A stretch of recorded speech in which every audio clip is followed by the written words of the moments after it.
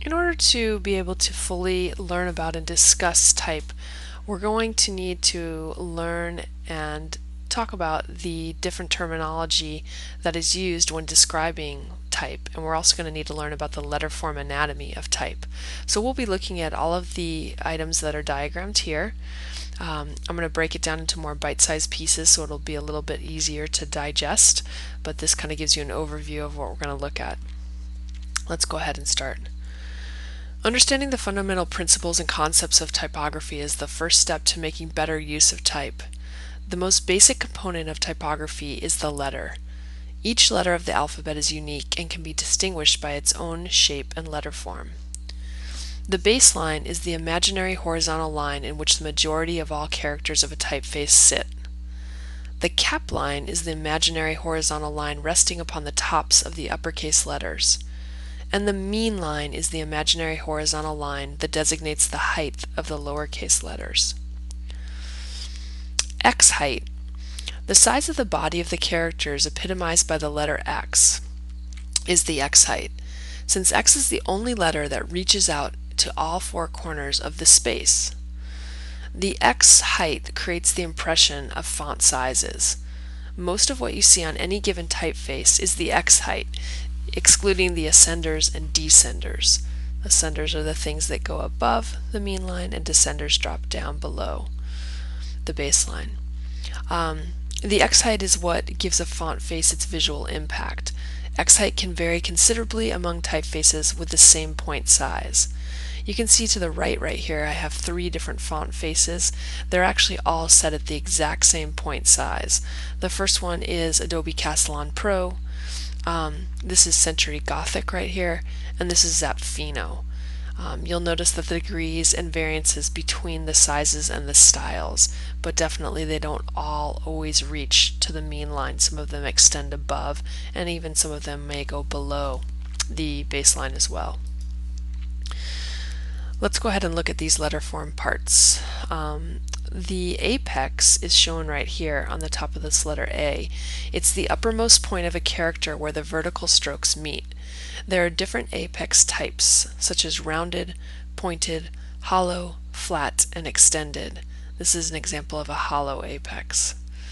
The arm is the horizontal portion of a letter form, one or both ends of which are unattached to the vertical portions.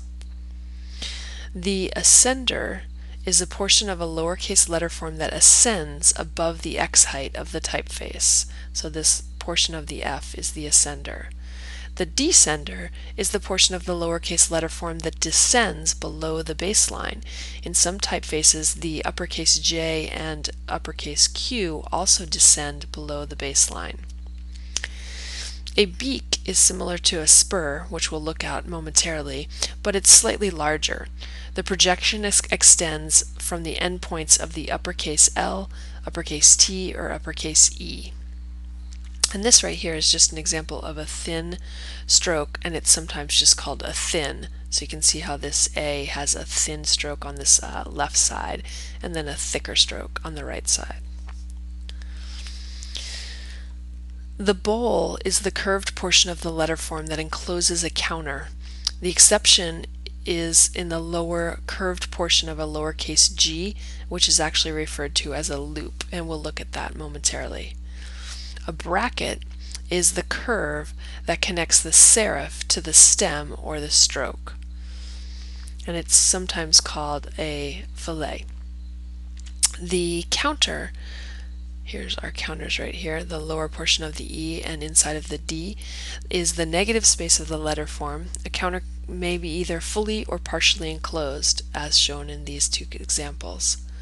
A tail is the ascending, often decorative stroke on the letter Q, or the descending, often curved diagonal stroke on a K, capital K, or a capital R.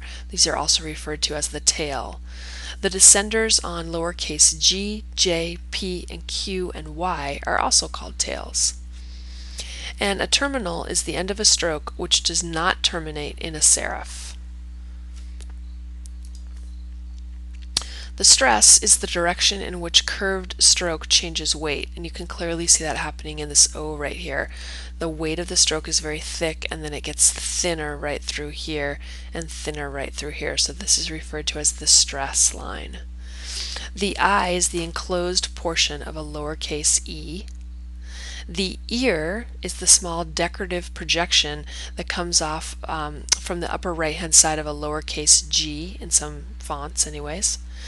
The loop is the curved part of a lowercase g that encloses the lower counter, and the link is the part of the lowercase g that connects the loop and the bowl. A crossbar is the horizontal part of a letter form that connects, for example, the stem or hairline. So these are stems on either side of the H, and then the crossbar connects these. A cross stroke is the horizontal part of a letter form that intersects the vertical part.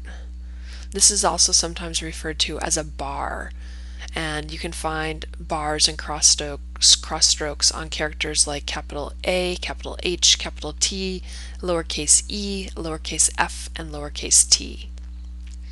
The leg is the lower angled stroke on a K or on a capital R. The spine is the curved stroke on a letter S. The spur is a small projection that extends from the end point of a curved portion of a letter form. The spur is always smaller than a serif. And the aperture is a partially enclosed, somewhat rounded negative space in certain characters such as N, lowercase n, that is capital C, capital S, the lower part of an E, or the upper part of a double story A, as shown here. The tittle is the dot on a lowercase I or J. A two-story character is a letter that has two counter spaces where one is above the other. A stem is the main vertical stroke of a letter. It's most evident in capital I's and capital H's, and sometimes this is referred to as the main stroke as well.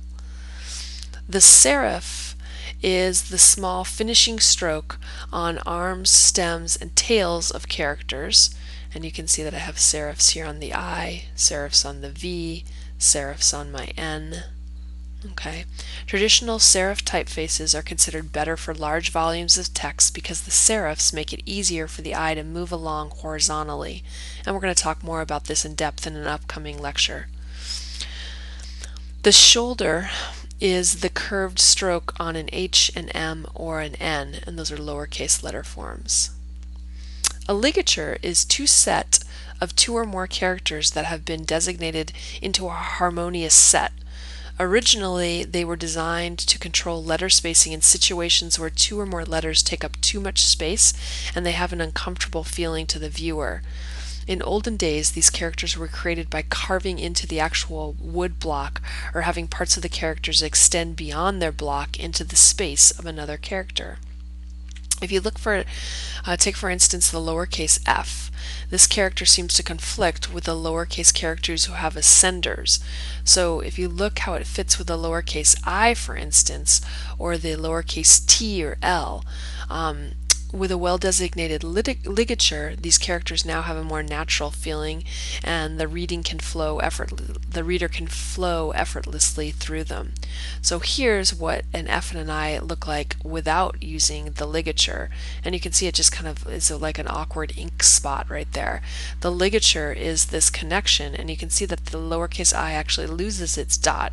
It doesn't really need it because it's kind of combined.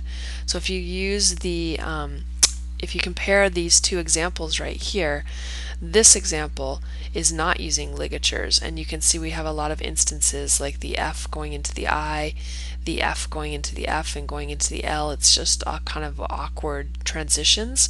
Over here, the example on the right, it looks much cleaner and everything seems to fit together much nicer. So you can see that the ligatures are definitely helpful to use. Those are ligatures kind of come like formed in many fonts. All the open type fonts pretty much have ligatures in there for you too. So if you get a good font, it'll kind of be built into the font. You don't have to do much with it. There's a couple more important terms that I want to talk about. Body copy is text in sizes that range from about 8 point to 12 point. Their paragraph text is usually set in this size. 10 point is usually a good average size to set body copy at, and this is particularly for printed work. You never want to go above 12 point though for your body copy. Display type is text in sizes above 25 points, and it's used in headlines or advertising titles. Roman is type that does not slant. This is Roman type that you're seeing right here in this write-up. Italic is a style of type where the letters slant to the right. Most serif faces have true italic versions. This means that the letters have been redesigned. So you can see right here, this is an example of Adobe Castellan Pro, and the first example of each letter is set in Roman, the second example is set in italic, and you can see how the italic examples all kind of slant over to the right a little bit. Oblique type is just slanted. It's typical of most sans serif italic faces, but not all. So in the true italic types, the actual font itself has been redesigned, and you can see it's very apparent in the A, where we have a two-story A here and then just a one-story A here, but it looks very different from the italic form to the regular form. And that's true with the H too. You can see how the H has actually been reformed, as well as the G. Over here in Century Gothic, we have Roman and italic fonts, but you can see that the italic fonts are simply just a slanted version of the Roman fonts. So there is no real difference in the actual styling. The letters have not been redesigned as they have up above in the top example. So hopefully that gives you a good overview of different various parts of letters. You are going to become more familiar with this terminology as we go through our section on